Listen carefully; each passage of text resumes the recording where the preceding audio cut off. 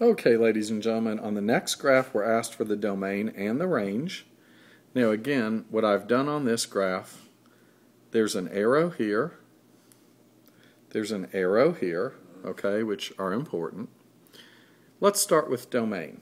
Alright, anytime you're finding domain, you're scanning, I got my pencil going, vertically, and we're scanning from left to right. Now, what this arrow means is not only does the graph drop, but it also is going further to the left, and further and further and further. And of course this arrow means the graph's going forever to the right, and we have everything in between, so we're spanning the entire x-axis.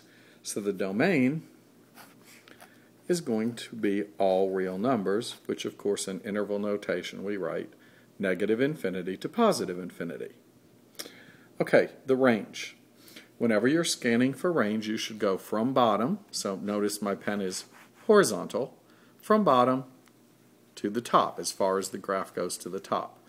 Well, the bottom, we're basically, this arrow is telling us to drop to the abyss, so we're coming from negative infinity. Like I tell my students, we're going away from the pits of hell. That's where I want to be, going away from it.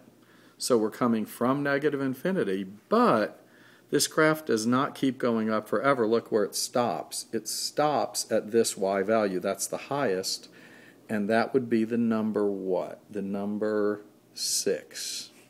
So my range, I'm coming from negative infinity, that's from bottom, but the top y value I pick up is 6, and of course it is included. That's why we put a bracket. And we're done.